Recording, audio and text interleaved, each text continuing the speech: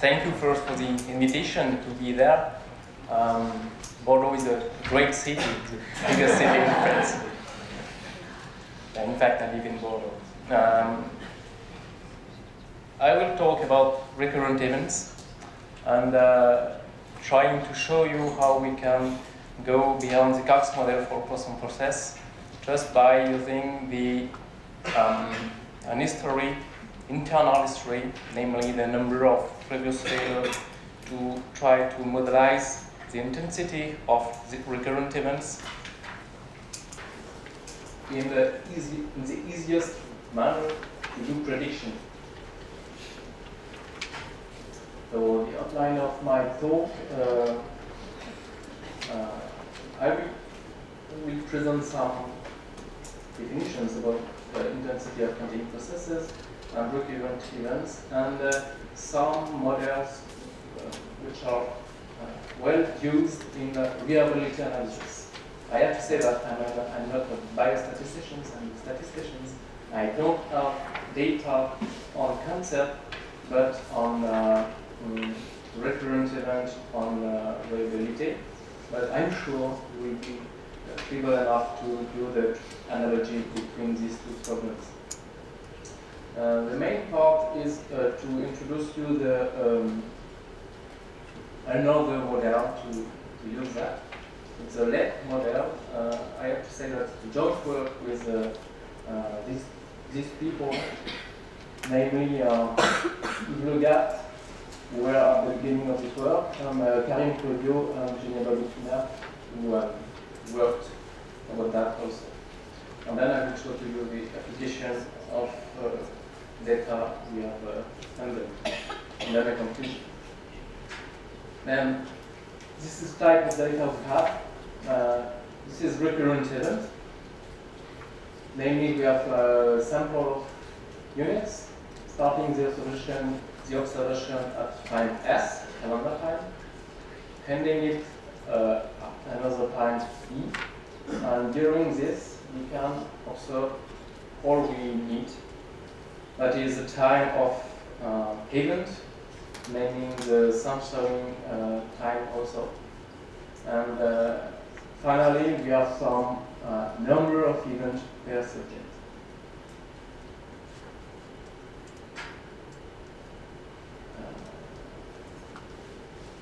Here we want to do some statistical analysis, and we want to handle the non-independence of these recurrent times.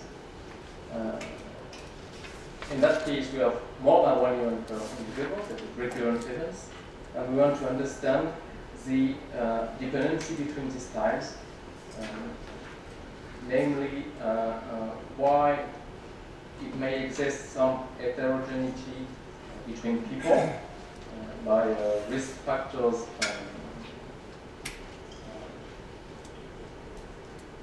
like covariates observed, and we want to identify the covariates that influence this probability of events at every time, and then to predict not only the probability of events but the number of events we could have in the future period. Also, we do have to ask about something we cannot define as external covariates, namely some traces or some dynamic intensities.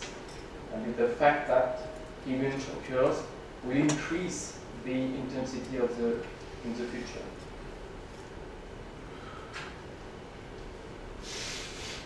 My notations for the counting process, just a path for one unit, and we have some here random times of event. It's only the same event with recurrences, and we just count by time the number of events we have. And here it's a 0 time, and I don't have sensory mechanism in this graph. And the stochastic intensity, just a process, a predictable process, defining with respect to history that we have on the unit. and just the probability to get at some point t a jump, knowing all the history before the time t. So my aim is to present you some well-known models of this intensity, and then to show you that we can sometimes do some prediction with it. The history may contain some external corollaries, maybe time dependent or not, and the path of the counting process itself. Obviously, the time of the jump. We don't have to make confusion with the rate function. A lot of biostatisticians model the rate function instead of the intensity, and the only difference here is that we just conditioning only with respect to this corollary, but not the history of the process. An example, I can show you a short step. This is the intensity defined here with respect to this number of previous failure, and t minus the number of previous failure at time t. If you define a model where the intensity is equal to this formula with z, a random variable, beta 0, beta 1, and beta 2 are deterministic part. This is the model for the intensity.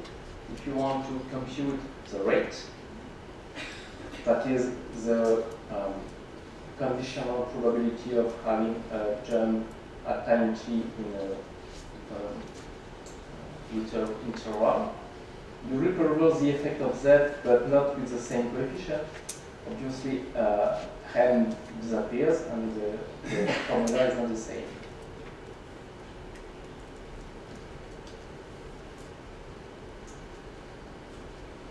Most of the time, maybe this morning or this afternoon, we heard talks about survival analysis, but not recurrence events. If you just want to see the difference between the hazard rate of the lifetime distribution and the intensity of the counting process, if you assume that the process is recurrent, it just the only difference is that when the failure time has occurred in survival analysis, the people is no more at risk, and then the intensity in that case is 0 as soon as the counting process jumped 1 time. But we want here to model as recurrent events, and we remain the unit at risk just by removing this part to define classical intensities like Cox one with Poisson process. Just slide here. The easiest way to define an intensity, it could be a stochastic one, but in that case, conditionally of the correlate, it's not. So then it's a deterministic one. And you have some definition given by Poisson and Beal. You have a point process, several jump points of the counting process. It's just a 2B stochastic Poisson process that is conditionally of Z1 and Zp. The point from the Poisson process, non-homogeneous Poisson process, with this intensity function. In that case, it's not dynamic. That is, the intensity does not depend on the past, because we have some independencies between the number of the jumps in different intervals. Now I can show you some models well known in the, at least in the reliability analysis. what we want to put in the model is either the n, that is the number of previous failures, or maybe the times themselves, time jumps themselves. Obviously, we want to use some Cox-like part in these definitions. Maybe, if you want to complicate this model, defining a frailty heterogeneity. In this talk, an event will be a failure.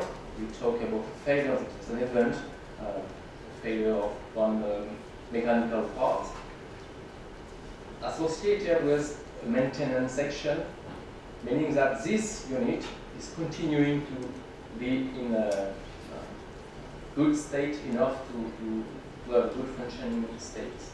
That is, when you have a failure, you do instantaneous repair and then do the. And in that case, what we want to do is to explain the effect of these maintenance sections on the dynamic part of the intensity. So the easiest way is to define a deterministic model, meaning that this intensity is just baseline under 0, with a multiplicative part like a Cox-like. But here the Z covariate may be fixed or time dependent, but not internal. So it does not depend on n itself. In the observability analysis, lambda 0 is usually increasing with aging phenomenon. And we want to interpret the coefficient of Z in the propensity to have different intensity with respect to this heterogeneity of the limits. And I can call this the Poisson process, because the time, it's an example of the path when you have given values for the covariate. Sorry, h is lambda 0 here, and that deterministic function. And the only thing is, wherever these times are, this intensity down doesn't change. You don't have modification of this intensity, whether you have a jump or not of this counting process. The only thing you may have is that when you have different values of this covariate, you have different values of this intensity. That means that when you have a point of a failure and then a maintenance section, the intensity is continuing to grow, and then the maintenance is quite bad because it does not recover the intensity to 0, for instance. That's the case of intensity defined for a perfect repairs, meaning that you start from a baseline function and you define the intensity only with this manner, when at every time t, the values of the intensity depend only on the time since the last event. In dashed line here is the lambda 0 times these covariates, and at the first time you have an event, then the intensity goes to 0, and then continuing like the behavior of lambda 0. It reveals some perfect repair, and then if you want to analyze the duration between times, between these event times, you just have, if you fix Z, you just have RID, random times, and then it's a renewable process. That means you have a unit functioning until it fails, and then either we say that you do a perfect maintenance, or you change you change the unit by a new one, and then went to the next jump. The intensity behaves like that.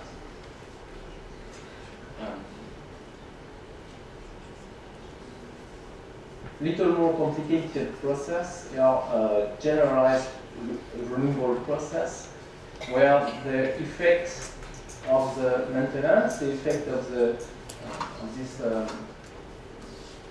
decreasing is not enough to put the intensity to 0. And you have a coefficient there, rho, that is the effect of the maintenance, the way the intensity decreases but not goes to 0.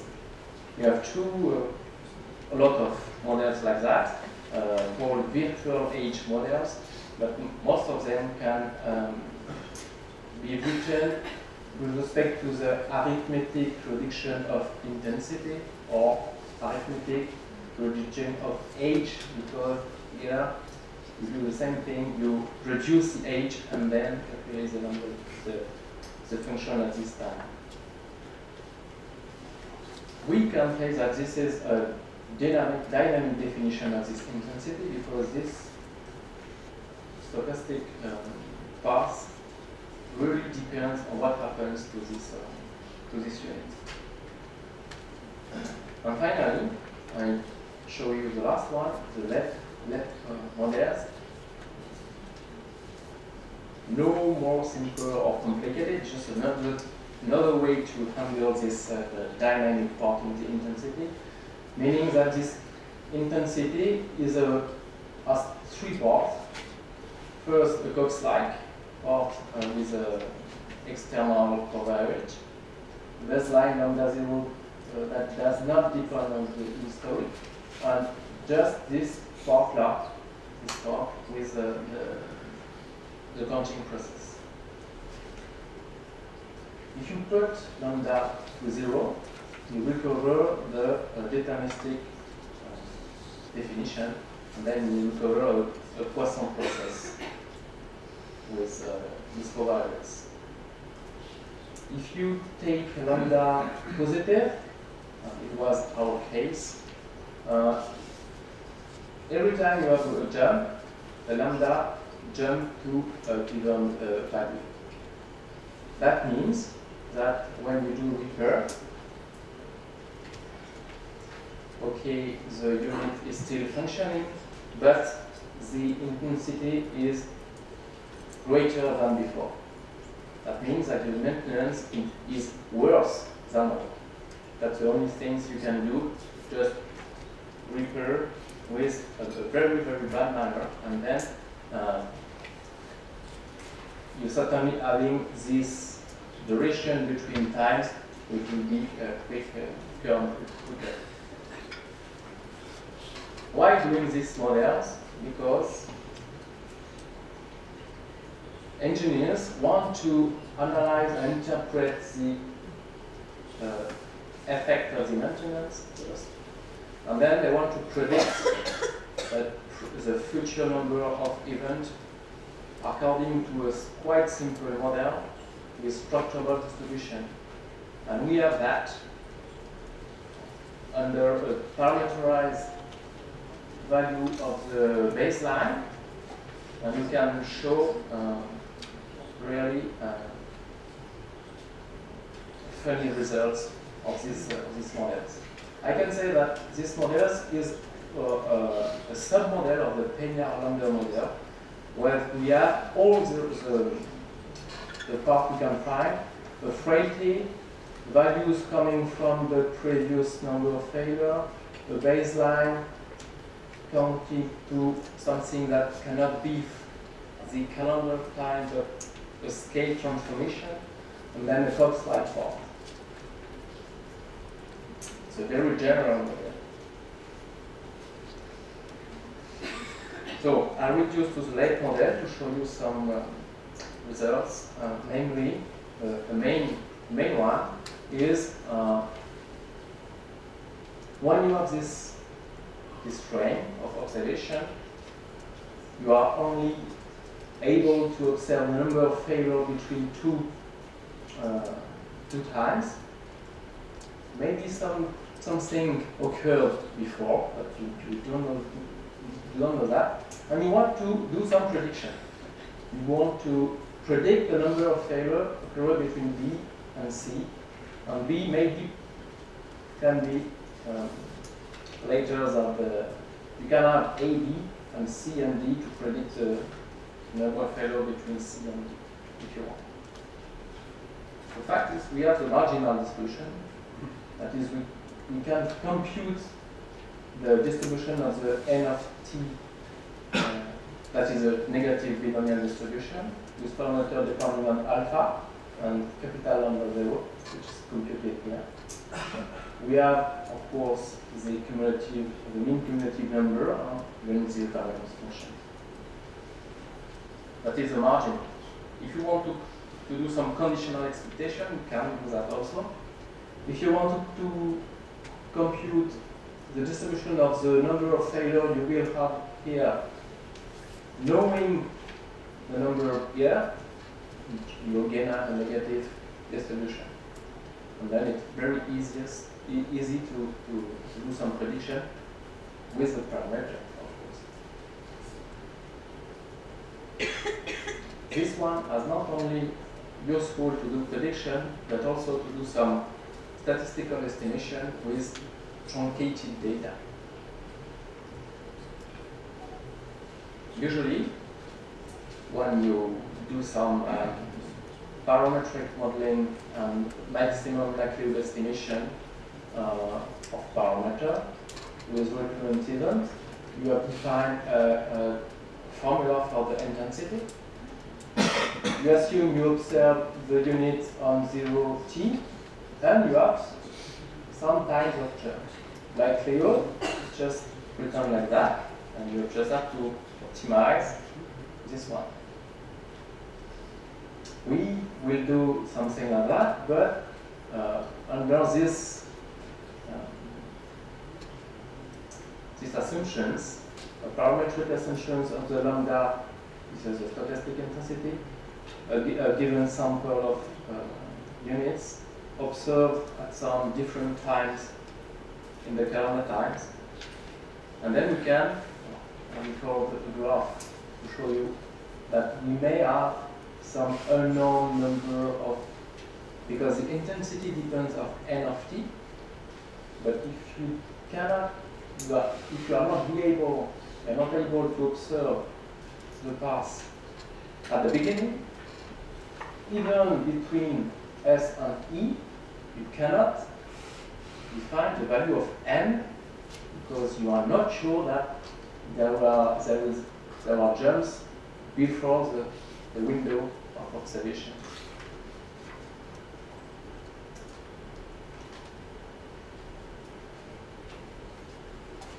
Fortunately, the likelihood may be simplified. After some calculation, we get the formula just to show you where the parameters appear, just here and here, and it's not so difficult to do the estimations. And then I will show you the application of water networks. Data sets come from Paris. Bordeaux is a nice city, but Paris also. We have some data from the public drinking water service.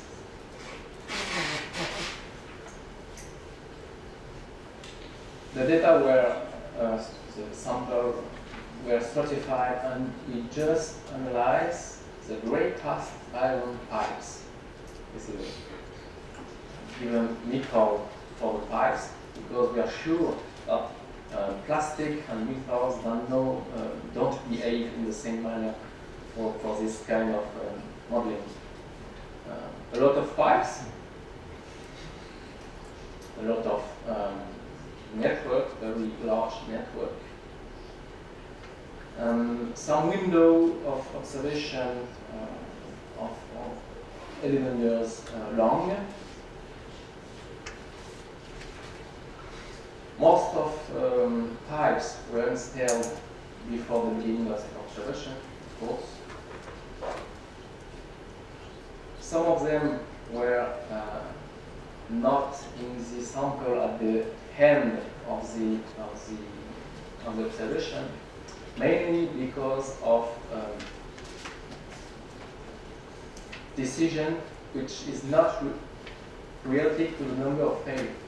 They decide to change the pipes because they change the road and want to make some preventive maintenance, and then using the fact that the road is changed and then change the pipes below. Few units had at least one failure, a lot of censoring, and a very few failures, units had more than one failures.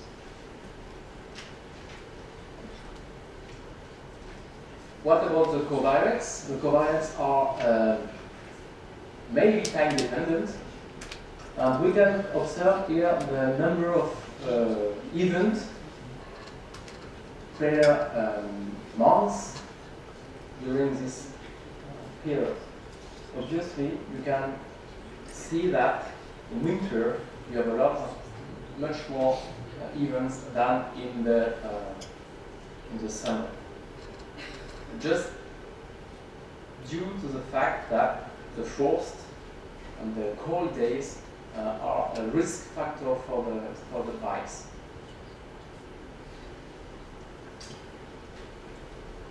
So we can use some kind of covariates which are time dependent, namely the temperature itself, or even the number of frost days per period of 10 days. Count number with frost every 10 days and so on to distinguish between the summer and the winter. Engineers don't know if the good variable is the temperature itself or the threshold of the temperature or the number of frost days, and we try some of them. Of course, the length of the pipes it also influences the intensities of failure of these pipes. Then we have 2 or 3 covariates. With this model, the effect of the previous number of failures, the baseline, which are an aging power function of time, and multiplied by a coefficient Cox-like coefficient. Here are the parameters with 2 choices. One, when we don't use the time varying covariate without x2, and one model where the covariate were present. The fact is that we can show here that the alpha is not is as a significant value. That means that the maintenance section is really worse than normal action. It's not a good repair of the pipes when they have failures.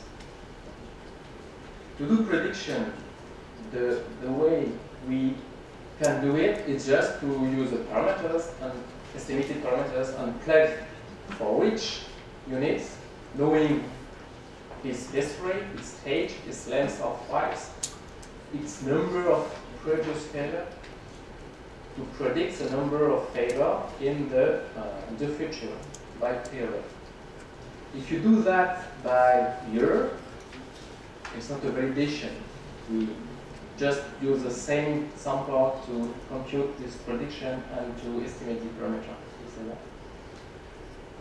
You can observe that without time covariate, it's a black curve, obviously maybe linear, and due to the aging of the systems, because the pipes are more and more old.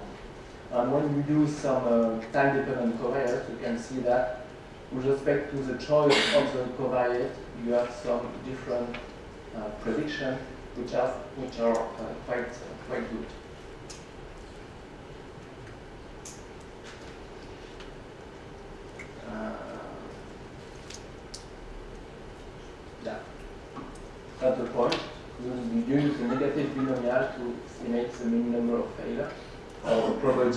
1, 2, 3, or 0 failure. Or if you want to use by another type of prediction, you have to do some preventive policies. You just can rank the pipes from the higher risk to the lower to help engineers to define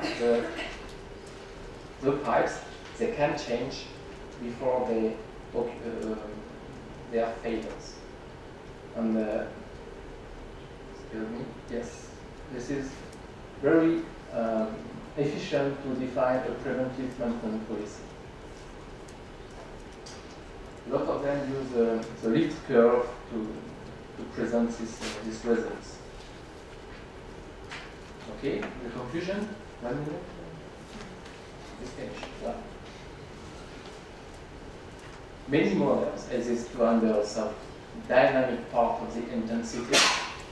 I can show only one here when we have some explicit distribution for predict the number of failures we can have. Some parametric framework hasn't been investigated yet. It's under progress. And I'm sure that you can find bridges or analogies between the example I'll show you and the recurrent event in the Cancéropôle example, something else. And finally, we have just had to discuss the dynamic versus the Freire point of view for this intensity, because we have found a negative binomial for the marginal, and you can say that if you take a Poisson intensity, a classical one, with just a Freire before, which will have a gamma distribution, it's the same marginal. It's also a negative binomial. So with the data, actually, we don't have some testing procedure or heuristic procedure to see if the intensity is really time dynamic or heterogeneous with respect to refractivity at the beginning of the life of the units. That's all. Thank you.